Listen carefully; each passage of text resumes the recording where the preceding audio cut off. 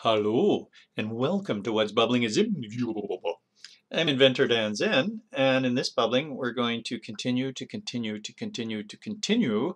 talk about the ZIMnio, ZIM 9 mini site. So let's go to the site now at ZIMjs.com.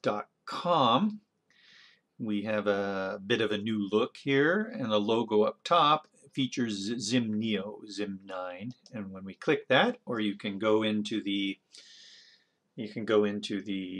examples and find it there as well if our logo has changed. It may have changed in time. Depending if you're seeing this in the future. Am I talking to people in the future? Oh, you're so lucky you're in the future. Wow. Hopefully I'll be there too. All right, we've talked about the top set of tabs here. We've talked about how to build the ZIMnio thing. We looked at controls and we just looked at extra. Now we'll take a look at a drag, how we can drag along a path. So it's like, wow, what? We can drag an animation. So that's actually not just scrubbing it with a bar or a slider or whatever, or the mouse move. This is actually picking up something and dragging it along a path, or dragging the animation. And that looks like this. So there it is, and we pick it up, and I just threw it backwards. Whoosh, throwing it forwards. Isn't that fun? It doesn't have to animate. We can pick it up. With ZIM Extra, or yeah, I suppose we could use ZIM Extra. We can treat this as a slider, but it's a slider along a path. Once again, the power of all of this stuff, though, is that it is a path that the people can change. So now here we are dragging it along a path that is changed. And this, by the way, control click, whoosh, whoosh. The people can change this.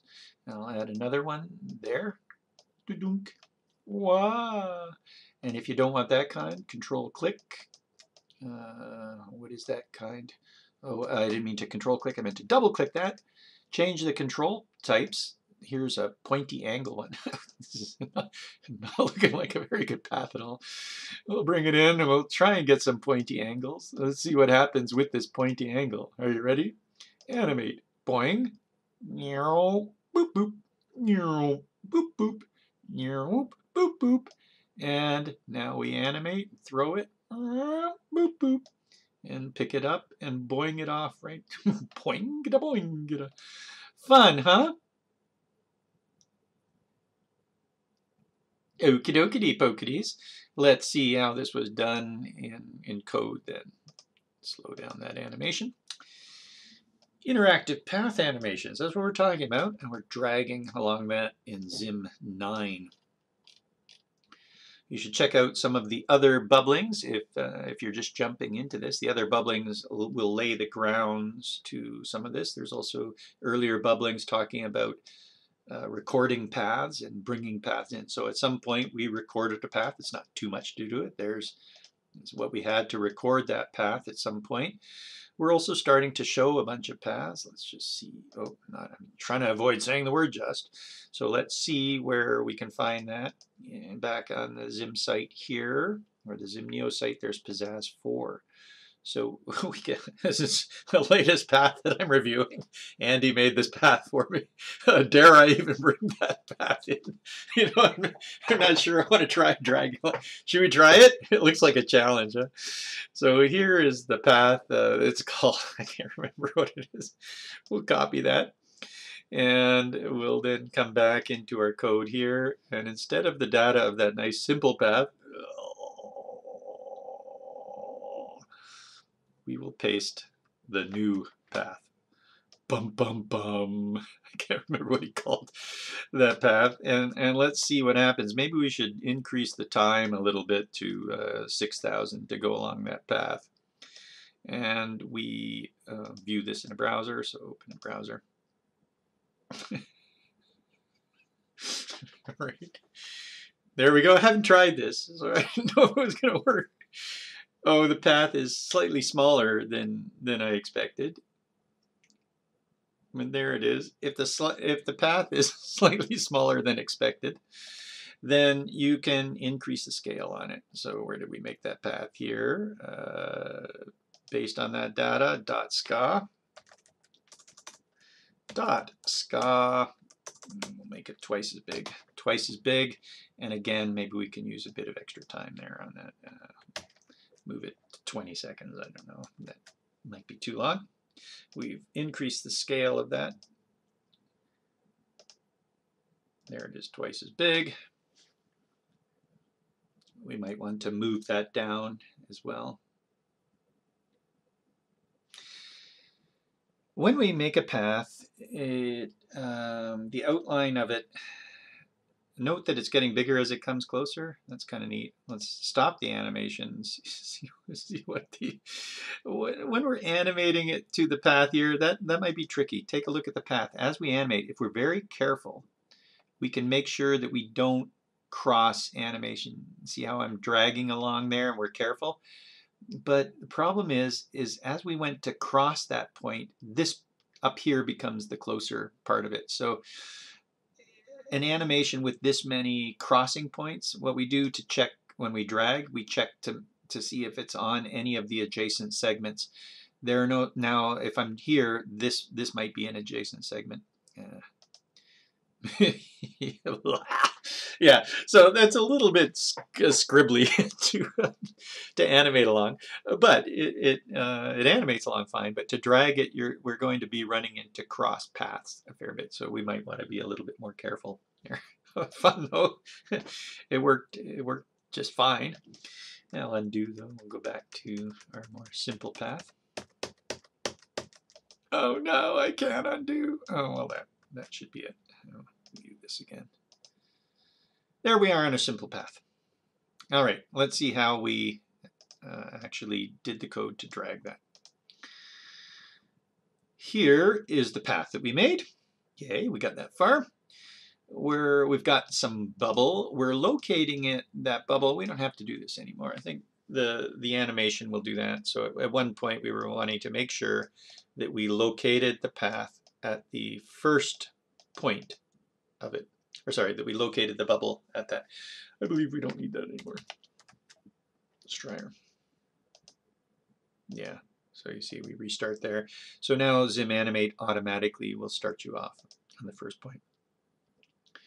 We're animating along the path. We're not orienting. We're just leaving it facing, well, I don't know, that normal direction. So we're not changing it. If we did change the orientation true, then that bubble would look a little bit different. There is quite a different looking bubble. Right. Now that's only because of the way that the path is facing. So to do this properly, we would want to maybe start off with a rotation. So if you just, not just, but if you put a rotation in here, dot rot of 45. Is it 45 or 90? We might need 90. Sure, refresh here. It's getting better. So there's our orientation. It's a matter of initial direction. So you can adjust your initial direction and then that along with orientation will work there. So we're not orienting that. False. We're not flipping it either. If we want to flip that to true, do we want to flip it? Hi, can you imagine what this is going to look like flipped? Now I'm going back up. Hey, see you later. Flipping's not too bad, huh? And then as it changes direction, it flips. So remember, it doesn't just flip here at the end. I sort of like the flip. You like the flip? Yeah, whatever. It's up to you. And here we are. Do you remember what that one's called? That's ZIM Extra. So zoom, what we're doing is setting the scale of our object by default. That's the current object. As a matter of fact, if you zoom it, it has to be if you use extra, you can choose not to be. But anyway, this is the current object, and we're zooming at that range. What we did is we made zoom first, and then we made another one, and then we made another one, and then we made another one, and we looked at these and said, oh, these are really cool names. We've got zoom, we've got fade, what was another one? Depth or something like that. And so it was all kind of speed. These were cool names to be able to control from this. And then we said, wow, the code to do this is kind of all the same. Maybe we could apply a more general way of approaching this. They're all just really using the proportion, the ZIM proportion in the background. So we abstracted the specifics and came up with just a general format for that and called that extra. And we decided to scrap these ones. Nah, we won't, why give those things? We can all put it into extra and just do the scale. And we looked at it and went,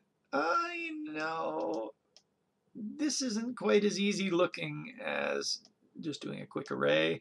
So now we've kept both. We call these convenience properties, zoom and depth, and those are convenience properties that you could make with the full-blown extra, but now we don't have to. We can use the convenience properties to change that. Neat, huh? All right, so that didn't say anything about the drag. There's the drag. That's what we do to be able to drag along and animate. Drag, : true. Now we can drag that thing. Start paused if you want to just start paused true. If you want to start paused, there it is, starting paused.